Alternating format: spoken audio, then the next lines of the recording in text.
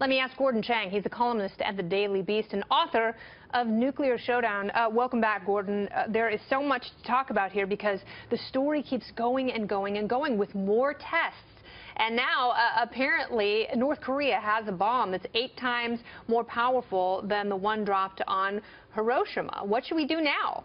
Well, I think what we do is we go after North Korea's sponsors, Russia, but more important, China. And China right now is vulnerable. You know, their biggest banks, Bank of China, for instance, named in a 2016 UN report for devising and operating a money laundering scheme, that's a violation of our Patriot Act. What we could do is declare it a primary money laundering concern, and that would deny it access to dollars. Without dollars, it's not doing business outside of China. It's also not doing a lot of business inside China. It's a death sentence. You know, and Bank of China, as big as it is, like the 4th biggest bank in the world by assets, is not the biggest Chinese bank that has been money laundering. So this gives President Trump a really important point of leverage on the Chinese, because he said, look, I can take your financial system down. If I take your financial system down, so goes your economy. If your economy goes down, there's probably no more political system with the Communist Party in it.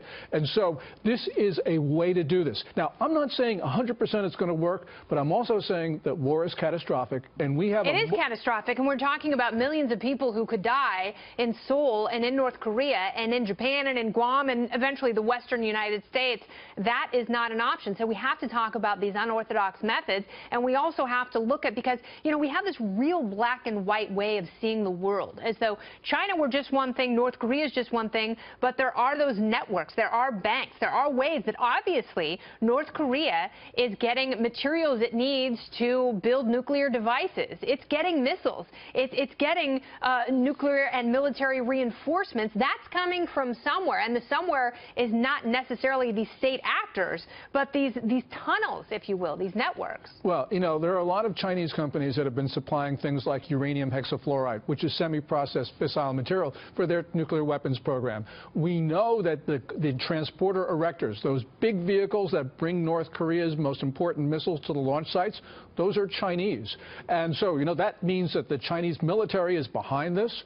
And so we've got to go after not only these entities that have been supplying North Korea with all this stuff, but of course all the range of support that North Korea is getting from the Chinese, from the Russians, and from others. We can do this. You know, John Bolton, during the administration of George W. Bush, had his Proliferation Security Initiative. We need to reinvigorate that, because we know the North Koreans sell this stuff to the Iranians, to the Syrians.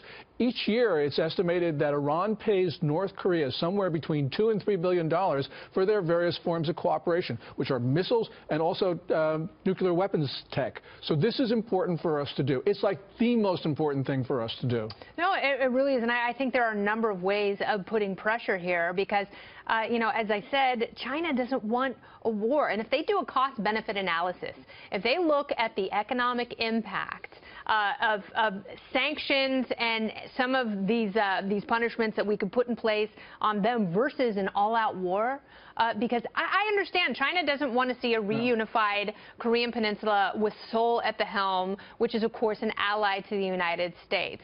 But what is worse for China?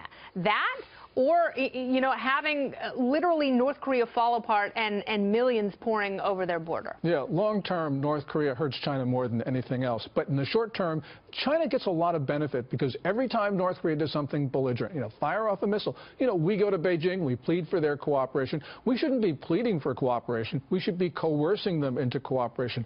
You know, we ran a goods and services trade deficit with China last year of $309.3 billion, according to the most recently revised figures. Well, that means we don't worry about trade friction, because we're the trade deficit country. Also, we've got a much larger economy than China's, which means we can push them around. Our economy's not geared to selling things to China, but China's geared to selling things to us. And at the top of this, we've got a stable economy. China has one which is heading to a debt crisis. That's absolutely right. It's very volatile, and I think there are more people involved in these diplomatic discussions who have to acknowledge that China is in a pickle, that we've got them cornered right now, and there's no reason that we should be the ones spearheading a war where it's going to cost American lives, not to mention the millions of lives of those in the region. Yeah, and China can actually solve this because, you know, China accounts for like 90% of North Korea's trade. More than 90% of its oil is supplied for China, much of it on concessionary terms. But the most important thing that China supplies is confidence to regime elements.